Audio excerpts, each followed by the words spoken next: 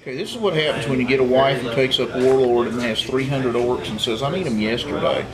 You have to learn to paint very, very quickly. And I've done so far a couple hundred for her. And she was talking one day about 7-minute cake frosting, and I said, heck, if a person can make a cake frosting in 7 minutes, you ought to be able to make a painted orc in 7 minutes. So she said, put up or shut up. And in 28 minutes, I handed her 4 painted orcs. And she said that was a fluke, so she handed me 5 of them. In 37 minutes, I handed her 5 painted orcs. So good for me. She now has enough orcs she can run my mercenaries right off the board whenever she wants to. I don't recommend speed painting for everybody. Some people have actual skills and can display them. I'm a toy maker. When I was a kid, I used to buy the old Marks, hand-painted by an artist, toy soldier sets, and they were basically spray-painted in a blob of flesh tone, a blob of boot color, and a blob of most of our figures. Whatever that's what they're meant for. We do demos, and we have everybody from adults who paint their own figures and paint them very well to 5- and 6-year-old kids playing with them. You know, you'd hate to put a 200-hour figure on the board and see somebody drop it to the concrete. These, it's not really that big a tragedy. We just take them, send them back to the body shop again.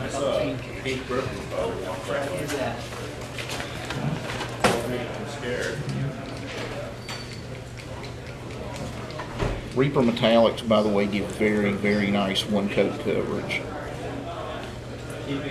even over a very fresh primer.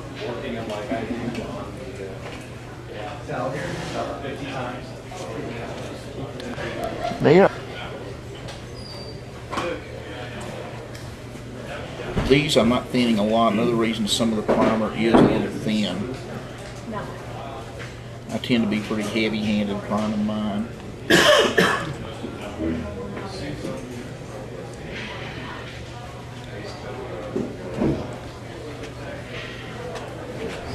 The armor on this one I used pewter. I usually use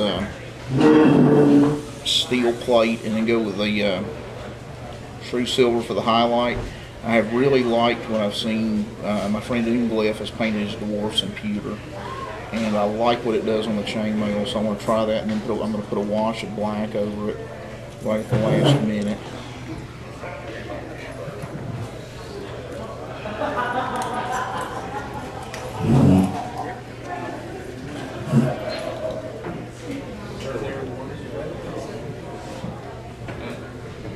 I know what I'm missing. I usually have a Warlord base on that I hang on to. I forgot to glue my base.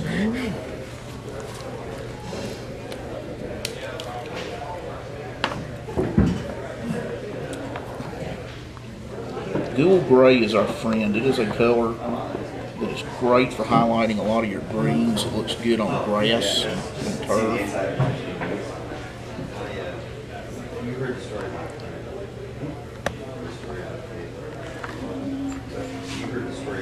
Oh, yeah.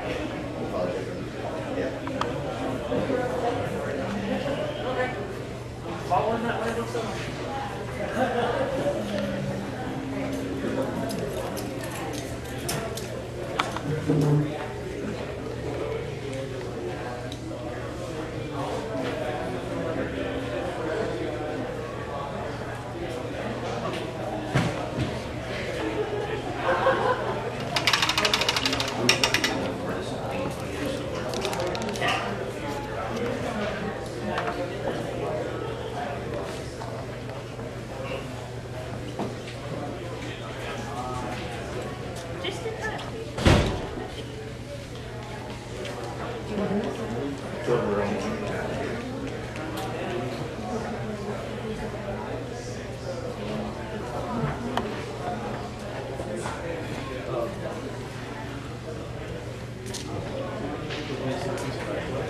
H-red brick is a very nice color for base coating leather.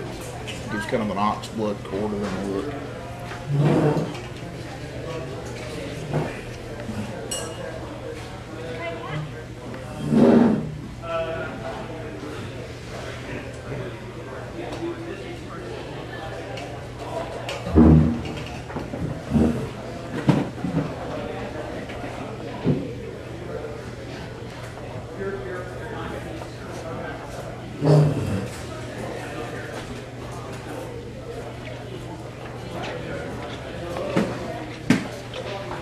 Yeah.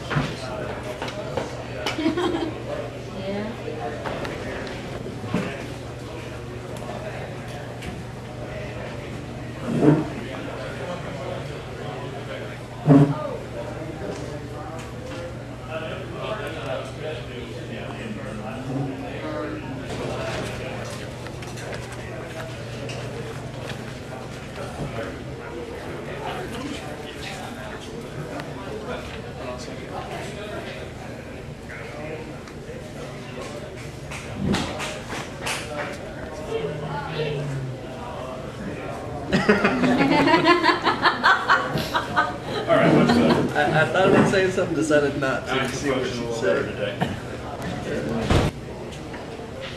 Working on an unfamiliar table too. Yeah, so well, don't let that affect your quality. Quality is not an issue here. This is when we go with the old saying, quantity has a quality all its own. When we did our January mini ReaperCon Southeast, I don't think that's a copyrighted term, mini ReaperCon Southeast, we did a 10,000 point orc versus the world battle using DHA and Warlord orcs, basically every orc we could get our hands on. And we fielded 300 orcs, and I had to paint about 100 of them in the 2 weeks before the event. So here's where we are so far. Let's see if we can get him. And I want to do a little bit more strap work on his wrist. This leather don't.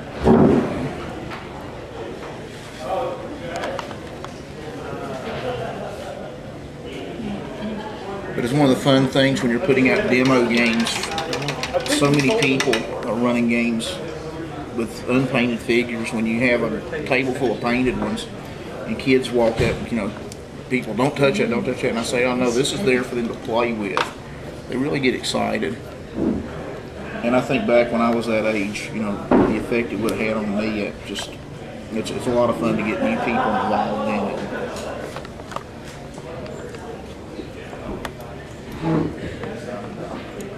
So your table's new, my tripod's stiff, we're even.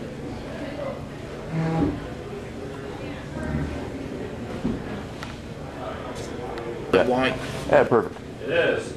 Yeah, let's get a good close up. Say R. R. Okay.